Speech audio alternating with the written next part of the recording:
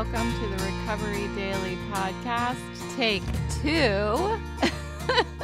I'm your host, Rachel Abbasi. I'm a grateful recovering alcoholic and stroke survivor. Sometimes I start recording and I'm just like totally fumbling over my words and I don't know what's happening. So that's what you just missed. So there are just a few times that I actually re-record.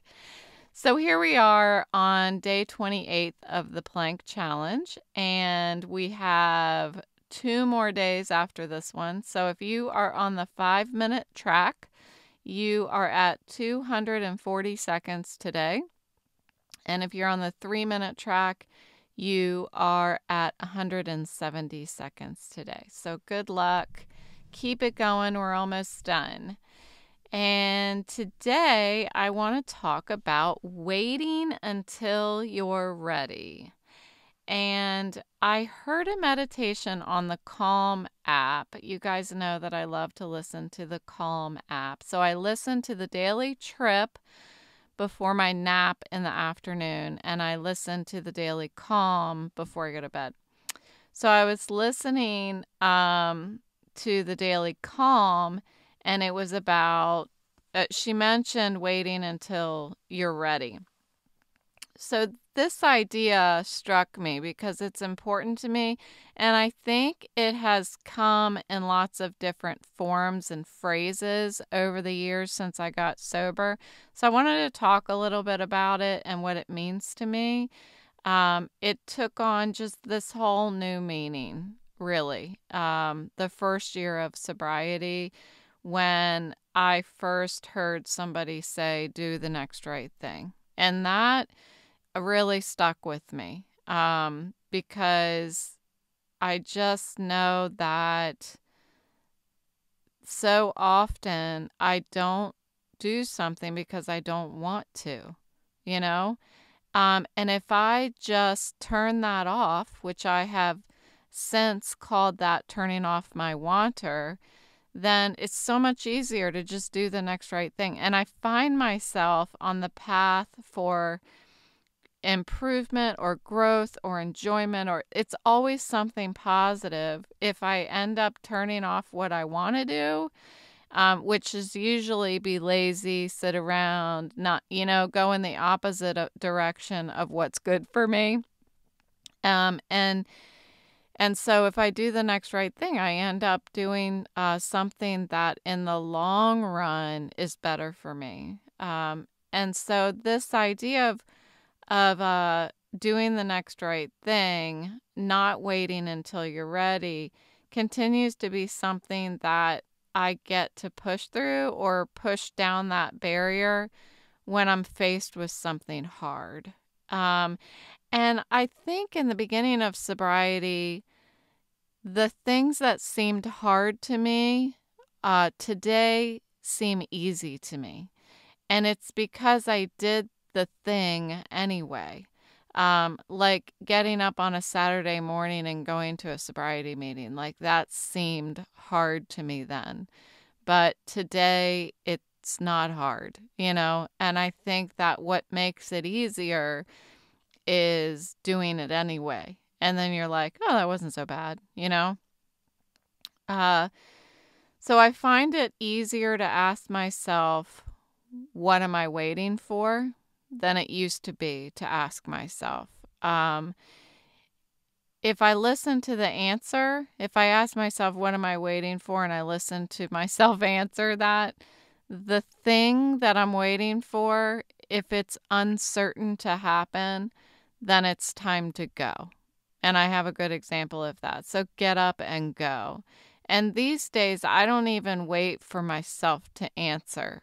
I just, as soon as I have that feeling that I'm waiting or that I'm avoiding or that I'm uncomfortable, I just go before I even let my mind complete that sentence.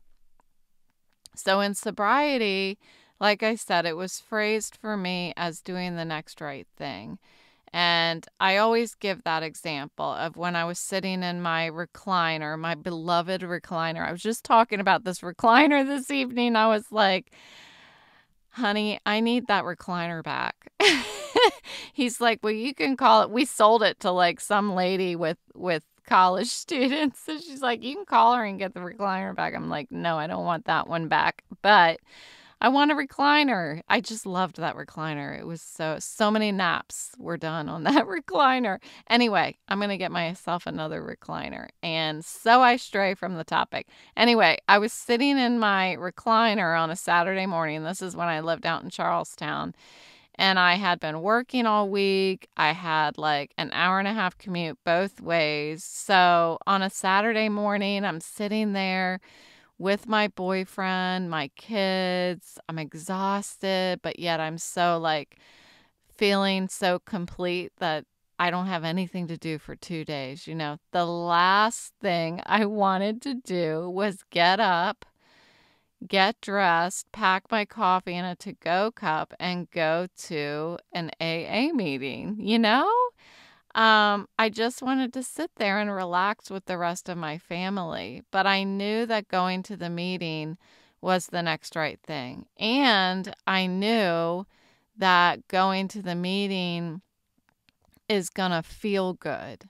You know, it may not feel good walking in, but it always felt good walking out.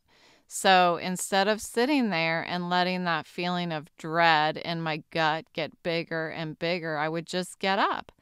And I say often this concept of turning off my wanter, that moment that I don't want to, um, the moment that forms in my mind, I don't let it finish. I don't let that sentence finish ever anymore, because it's bad. It's never good for me if I'm thinking I don't want to. Um, because it's usually, even if it's something like, I don't want to be around people, I want to just take a nap or something like that. You know, of course, there's a fine line of when I actually need to take a nap for my own, health. But a lot of times, I don't want to do it because I want to isolate. And that's not good for me either. So when I start thinking I don't want to, it's a red flag to me now. But I've been practicing this for 7 years now. Knowing that I don't want to is usually an indication that I should. So I simply just get up and move toward that thing. And it's about not giving power to that feeling of I don't want to, that dread, but instead linking that feeling to action, to immediate action. And that's where I don't let myself finish the sentence. Like as soon as that thing starts getting in my gut, I just go. I just take a step. So after months of linking that feeling, years, honestly, let's be real. After years of linking that feeling to action, to moving toward the thing that I don't want to do, I feel like it has really become a subconscious habit now. It's similar to linking discomfort to action.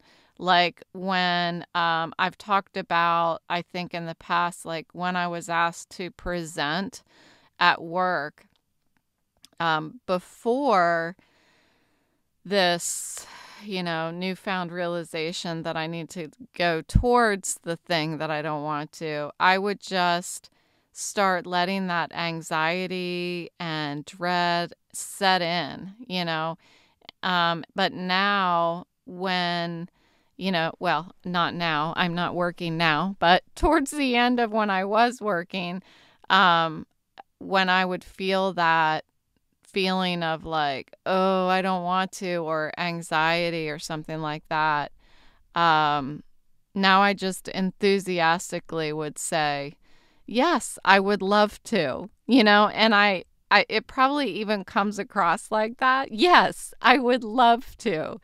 And I think there were times like my boss would be like, okay, because that's how much I need to act as if, I guess, acting as if I'm brave makes me brave. There is no difference in my mind between acting as if I'm brave and being brave, because the very act of acting as if is brave. You get what I'm saying? It's all related. So for me, waiting until I'm ready, it doesn't exist. The phrase itself is an oxymoron to me. If I wait, the more unready I feel, the more anxiety symptoms are noticeable to me, the more my heart starts racing, the more dread, the more that heart racing sinks down into my gut, and that feeling of like losing my appetite and all that stuff. And the more that all of that happens, the more that the symptoms are noticeable to other people outside of me, because I can't even act excited at that point. So I'm the kind of gal now who likes to volunteer first. I'm the nerd that goes first now. And the reason why is because I don't want the anxiety to incapacitate me. So some of those people who go first that you see at work or in school or whatever, they may not be suck-ups. They may have an anxiety disorder, and it's what helps them get through whatever that discomfort is faster and with the least amount of anxiety. So something to keep in mind. It definitely works for me, and it never that wasn't who I used to be. I used to just wait. But now I really find that I suffer less if I just go first. If I just prepare, I lean in, I go first, and then I'm suffering less. So I am embracing the discomfort today, and I'm moving forward, doing the next right thing, even when every fiber in my being is resisting. And it is truly like that for me. I don't know how it is for everybody else, but I will actually start shutting down. Like I don't even move. My body starts moving differently because that's how heavy the dread starts to just shut me down. And so this mindset is working for me in sobriety. And it really has been applicable in every facet of my life. Now that I'm fully present in my life, suiting up and showing up, that's yet another way of saying, doing it whether you want to or not, whether you're ready or not. Like it's all the same thing, no matter how you phrase it. And it is sobriety that introduced me to this whole concept of just doing. And so new challenges, changes, stepping out of my comfort zone. The idea is to act and not to wait. So I almost feel like this is a pep rally episode because I challenge you to reflect on this. Like, what are you putting off because you feel like you're not ready? What is the next right thing you could be moving a step towards, big things and little things? What are you sitting here doing now that like what are you sitting here and avoiding? Is there something you need to do, like your taxes? That's a good example.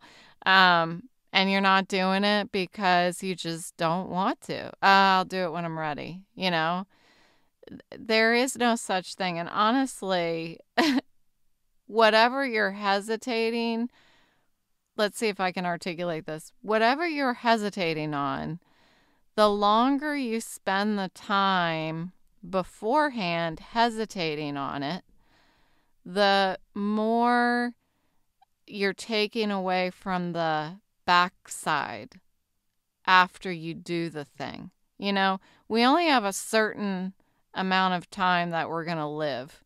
So why not spend the most of that time that you can enjoying it? The longer we sit waiting for something, until we're ready, the less we're stealing from the backside of our lives, So just get to it. If I can learn how to use my iPhone and Mac blind, then you can get up and do whatever that thing is. Yes, I went there.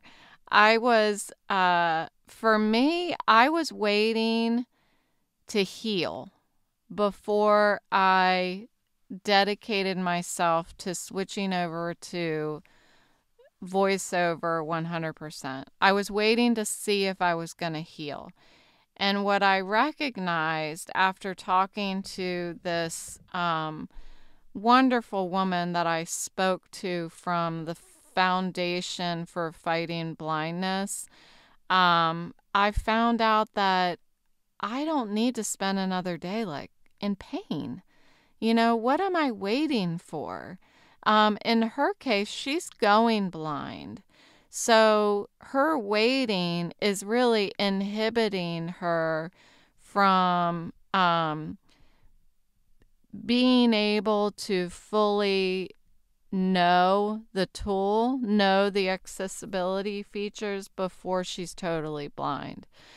But I was thinking how much that resonates with me, not because I'm blind, not because I'm going blind, but because I'm stealing away time from my future self by hesitating right now.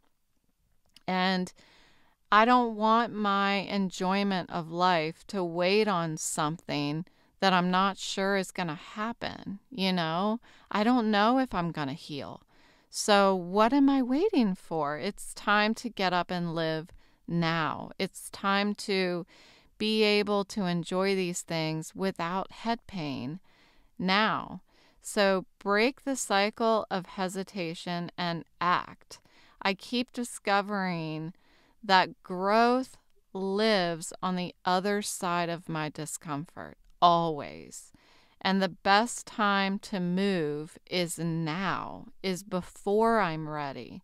If I wait until I'm ready, it's too late already, And if you've ever turned off your wanter, if you've been listening to this episode and you're like, yeah, I know what that means. I've been saying it to a lot of people. I say it in meetings, and I've had people say, yeah, I know what that means. Just turn it off and just do. And if you have been listening and you've been starting to do that, I want to hear from you. I want to hear how turning off your wanter and just doing the next right thing is helping you, in the smallest ways. I would love to hear your story, because you sharing your story with me might inspire someone else. I can share it on the podcast, and I would even love to have you on the podcast. If you want to share it yourself, that would be awesome. But you don't have to. You can just send me an email. And I'd love to share what it's doing for you, and maybe we can inspire other people as well. So thank you for tuning in to today's episode, and I will talk to you tomorrow.